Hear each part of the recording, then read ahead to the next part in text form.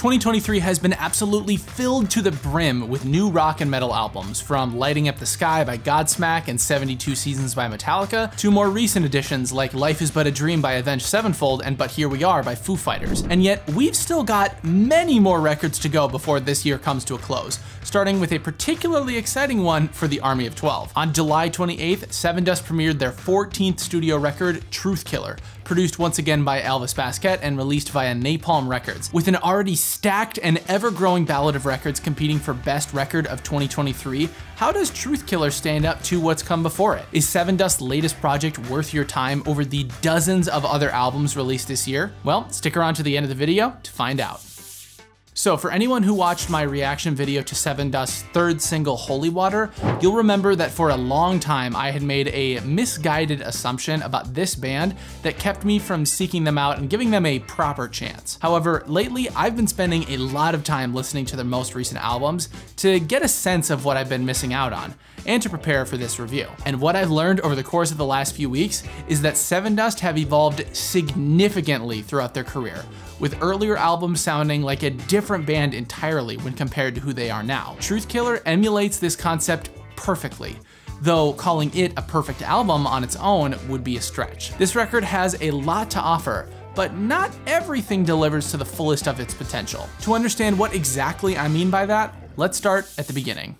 Opening the record is I Might Let the Devil Win, a meandering halftime track about escaping temptation. And if this is your first Sevendust song ever, it will likely give you a very misguided first impression. The swung, halftime groove, spacious instrumentals, and electronic drum beat give the impression that this record is gonna be mellow and low-key, which is far from the truth. Admittedly, not a great start considering how intense the rest of this album is, but at least the song builds to a bombastic climax, mirroring the feeling of temptation quietly creeping in until it completely overtakes you. Vocalist Lajon Witherspoon repeatedly states the devil won't win with increasing intensity until around 2 minutes and 55 seconds when he finally admits, actually, the devil might win. This frightened whispered line is accompanied by a fantastic bass drop, and when the band returns in force, we're greeted with the full power of Sevendust and given a proper introduction to the album. However, Lajon's vocals are slightly off from the rest of the band whenever he repeats the same line as before,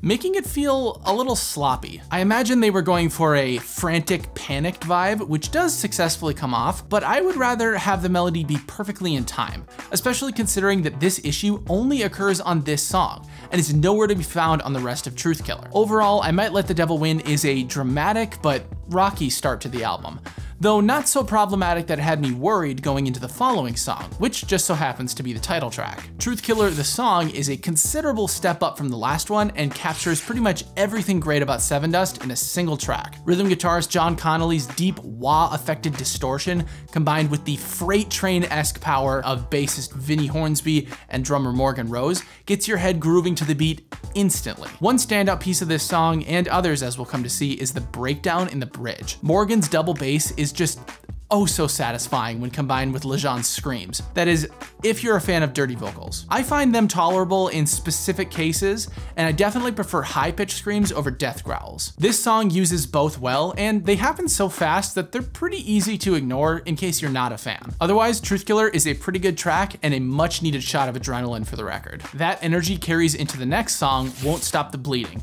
which mixes things up even further with a 3-3-2 accent pattern for its verses. This song has what I consider to be the first truly catchy chorus of the record. I latched onto the melody and the lyrics instantly, and even though the underlying instrumentals aren't quite as entertaining as the previous track, I had a pretty good time with this song. Speaking of instrumentals, lead guitarist Clint Lowry's debut solo for this record is underwhelming and forgettable. Because of this, Lajon's macho vocals are definitely the highlight of this track, establishing it as a comfortable mid-tier song. Up next is the record's second released single, Everything.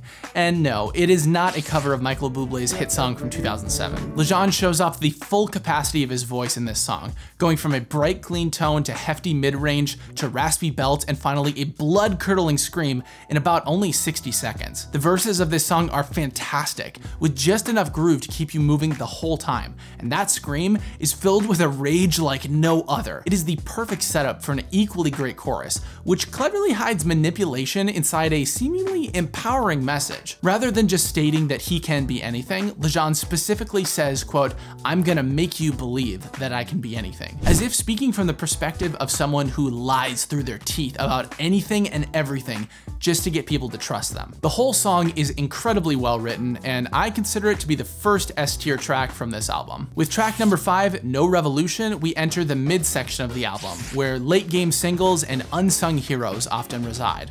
And on Truthkiller, it is no different. Take the awesome double kick breakdown of the title track and turn that into a full-blown riff, and that's No Revolution. This song is just begging to be covered by metal drummers, and I'm all for it. Plus, the chorus of this track is arguably the most memorable on the entire album, and Lejeune's line in the first verse, quote, "I never feel God this close to war," has more commentary on religious hate and violence in one line than some songs have in the entirety of their lyrics. Clint Lowry somewhat redeems himself with a moderately cool solo, but it's still not on the level of the surrounding instruments. Aside from this one flaw, No Revolution is fantastic and exceeds the already high bar of quality set by the last few songs. Unfortunately, the same cannot be said for the next track, Sick Mouth. This song is fairly monotone, especially in the chorus vocals. Some odd harmonic choices are also present, and in a different context, they likely would have worked better. I'll be honest, I don't really have much else to say about this song because it was forgettable compared to all of the tracks that surround it, especially when you consider that the next song, Holy Water, has a very similar opening riff that is honestly just better than the one on Sick Mouth. Speaking of Holy Water, this song is still really freaking cool, and it's one of my favorite tracks from the album. Like with No Revolution, this song is laced with religious commentary, and Lejeune's narrative capabilities are on full display. Everything great about Sevendust is present in this song. Great lead and harmony vocals, a powerful rhythm section with unique lead and rhythm guitar lines, and stirring lyrics. This song was a great choice for a single, and I really hope they do play this one live on the upcoming tour. We're now just over halfway through, and so far, Sevendust have kept up a relentless pace, with only a handful of moments of wavering. However, their momentum begins to wane across the next 3 songs. Leave Hell Behind takes after Sick Mouth with some odd harmonic choices and an average melody, and doesn't really have anything new to offer. At 7 songs in, following arguably the best song on the album, this is not a position you want to be in. After that comes Superficial Drug, the most recent single released for Truthkiller. This might be the only song that I genuinely dislike on this album. The 4 on the Floor dance beat is an attempt at variation and changing pace, but it does not land well at all. The whole song feels like a semi-ironic parody or cover, and I'm not sure what prompted the band to write it. And finally, track number 9, Messenger, continues the attempt at switching things up with a power ballad adjacent melody in Swung 3/4. This song is fine, but nothing about it stands out.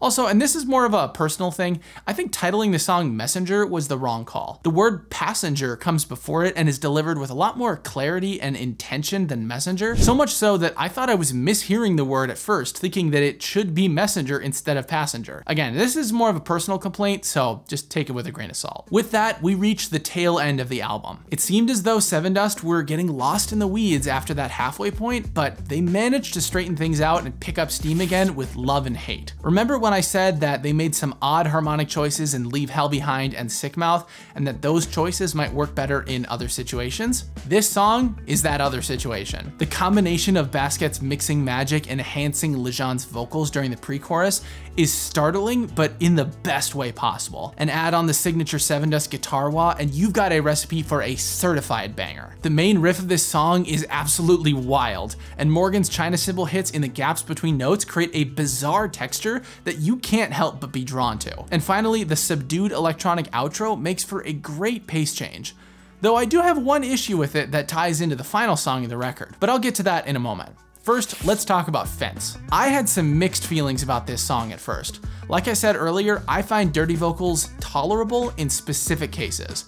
And at first, this song did not match that. However, the more I've listened to it, the more Lejeune's testosterone-filled screams grew on me. It helped that everything else about this song is fucking awesome. From the frenetic main riff and quirky phased guitars in the post-chorus, to the world-ending breakdown and spacey guitar solo in the bridge. Just like with Holy Water, I really hope they play this track live, since it'll be a fantastic way to get the crowd hyped. And real quick before I give my final impressions, I do think that this album's track list should have been tweaked. Love and Hate makes for a great finale to the album because of its massive chorus and dynamic outro, whereas Fence feels more like an aggressive early album song to get the engines firing. I think my ideal album order would have been to take this song and slot it before Truth Killer, and maybe switch around some of the middle tracks to break up the 3-song run that nearly kills the album's momentum. Considering that I'm likely only listening to this album on shuffle from now on, it's not that big of a deal, but I did need to consider it for the sake of this review and to determine my final impressions.